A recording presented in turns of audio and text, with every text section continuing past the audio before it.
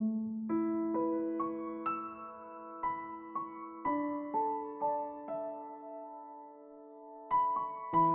呀，我今天一天都宅在房子里面，哪里也没有去。宝贝儿，我去冲个凉，你等着我哈。OK。啊，嘿嘿。喂，你跟谁说话呢 ？List 呀。哎，你知道他在哪里住吗？嘉丽华庭，这个地段的房子，这个 size， 这租金少说也要3万块钱一个月吧？还有啊，他今天给我看了他父母跟他妹妹的照片，还跟我讲他家里情况。这一个男人给一个女人讲述自己的家里情况，这意味着什么？能晓得吧？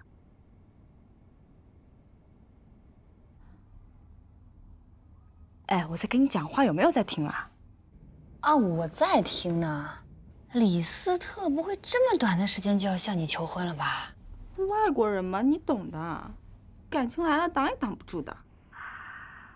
不过这至少说明呢，他是不抗拒跟我共建家庭的。那是不是也意味着你对他的原始吸引力减弱了呀？我呸呸呸呸呸！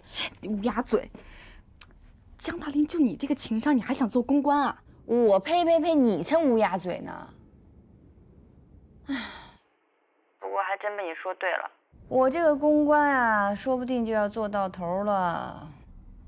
怎么了？出什么事了？没事儿，我就是脑子有点乱。今天晚上来陪陪我呗。哎呦，那我还赶了。现在这个情况我怎么回得去啊？什么意思啊？今天晚上你不会要在他那儿过夜吧？反正呢，我今天晚上是回不去的。宝贝儿，我来了。我跟你讲了，拜拜。baby。宝贝儿，快点脱衣服啊。Mr， 人家是中国人，我们含蓄一点嘛。哎呦，这个还分国籍。我让你脱衣服是为了让你换衣服。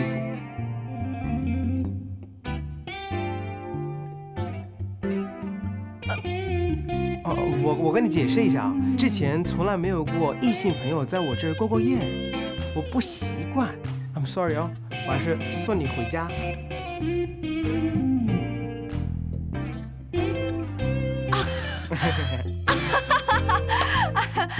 哎呀，你看看我刚刚我都紧张死了，你不说出来我都不好意思开口的。我也是的，我从来没有在人家家里过过夜的。真的？真的呀。我马上走，马上走。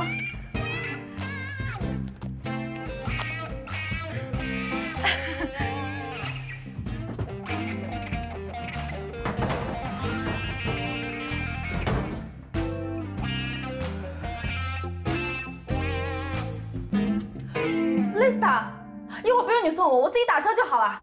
懂事儿。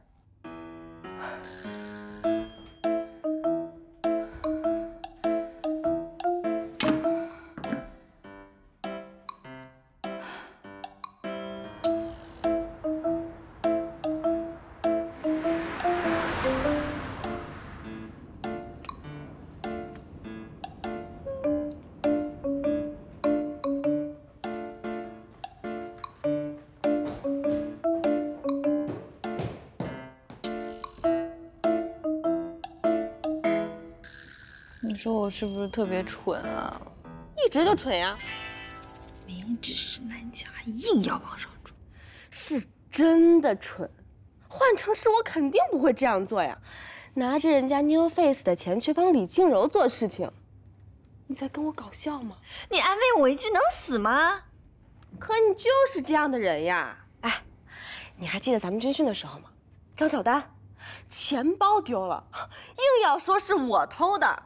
理由就是我是全寝室最穷的一个，却买了条1000多块的裙子。我记得当时没有一个人敢吭声，就你站出来替我打抱不平。虚的呀。结果呢，他钱包找着了，你逼着他出来跟我道歉。早看他不顺眼了。我这个人呀，从小到大就自私自利、爱慕虚荣的，可我就是愿意跟和我相反的人做朋友。江大林，这件事情你做的对，我支持你。总算说句人话。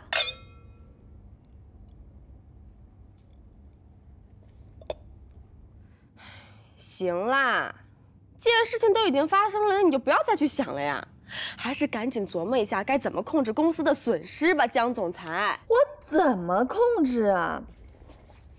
人家是新官上任3把火，我呢，走马上任第一个案子，我不仅坑了公司，我还坑了自己的客户，关键是魏哲我也保不住了。哎呀，我原本想着吧，这个案子要做好了，我就拉魏哲入伙。现在案子黄了，他肯定不来了。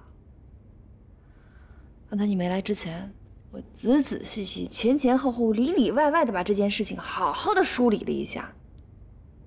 我真心觉得自己没有错呀。那你纠结什么呢？魏哲呗，就是觉得对不起他。你要真想拉他入伙，那还不容易吗？怎么拉呀？色诱呗！去你的吧！哎，刚才我要是不给你打电话的时候，今天晚上是不是就住在李斯特那儿了？哎，我突然想上厕所，你等一下。不许逃避，回答问题。肯定是女流氓。